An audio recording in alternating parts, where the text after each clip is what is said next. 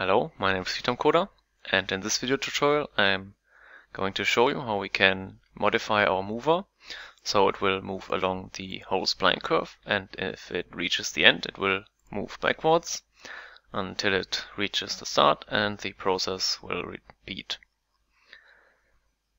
Okay, this is the code which we got of our previous tutorial. And the first thing we will do is make the mover move towards the end of the spline curve. And for that I will change the code. So it will then use a local variable which keeps track of the current connection to make the code a bit more readable. And this variable will contain the spline connection.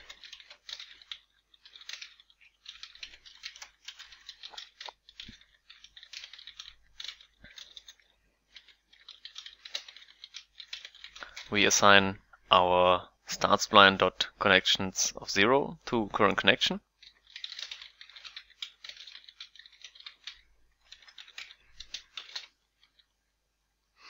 And replace the old references with our new variable.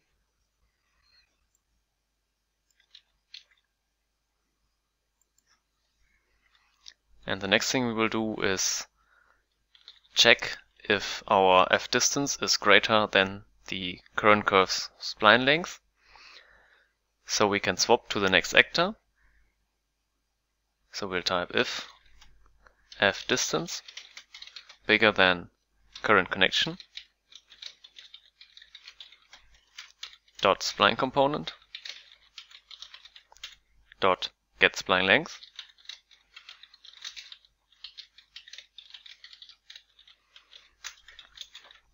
And now we have to switch our spline actor by typing start spline equals current connection dot connect to, and we have to reset f distance, so our actor will start at distance 0 of the new spline actor curve, because this will equal the location of the spline actor.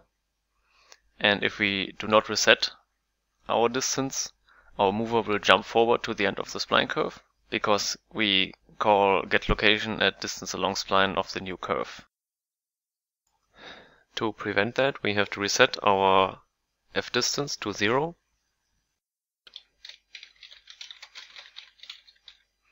Let's compile and start. And our mover will now move along the whole spline curve. But if it reaches the end, you will see that we get a lot of warnings. This is because we access the next connection even if there is none. So we have to avoid this by first checking if there actually is a next connection. We do that by writing if current connection dot connect to dot connections dot length bigger than 0.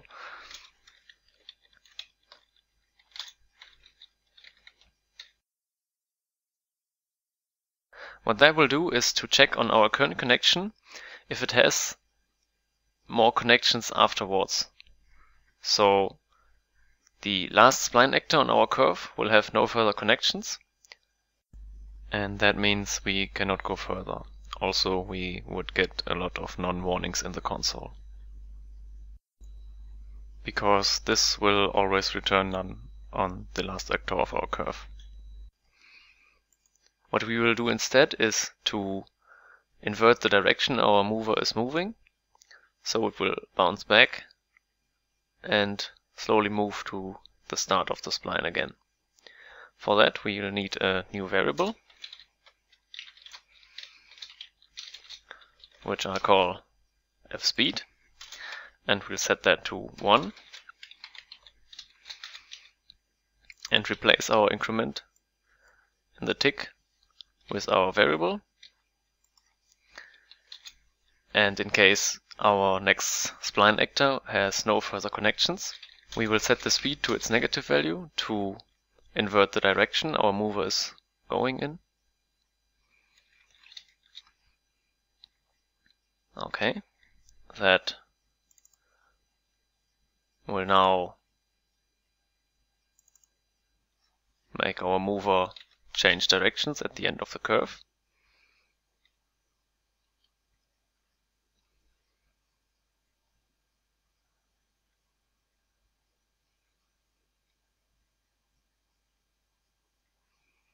But once it reaches 0 on the current connection of our spline, it will stop.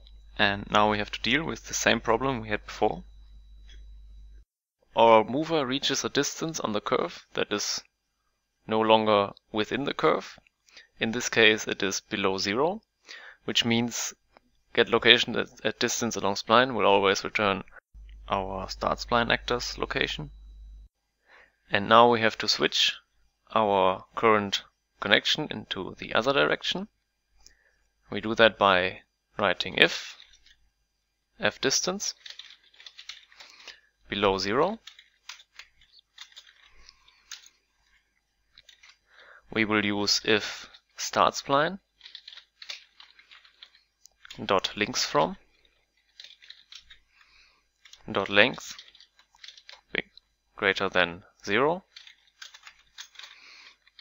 because links from gives us all connections to the spline actor, whereas connections gives us all connections from the spline actor.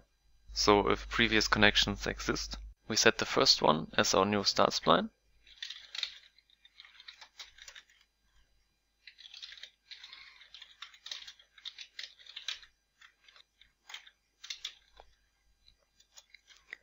And our current connection will be the first connection of our new start spline.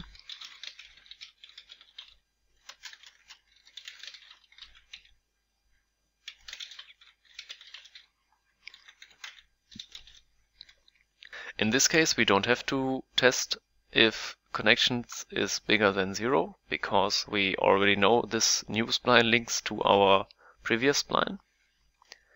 And we will set fDistance to the length of our current spline's curve.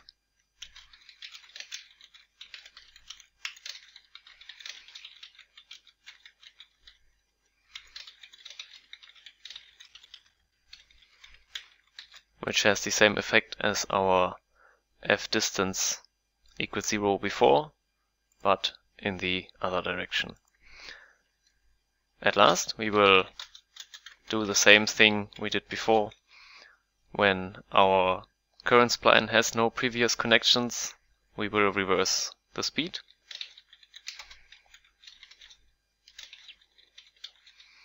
Oh, sorry. Okay, that should reverse the speed. And before I'll test it, I'll just increase the speed. Otherwise, it would be a bit boring to watch again.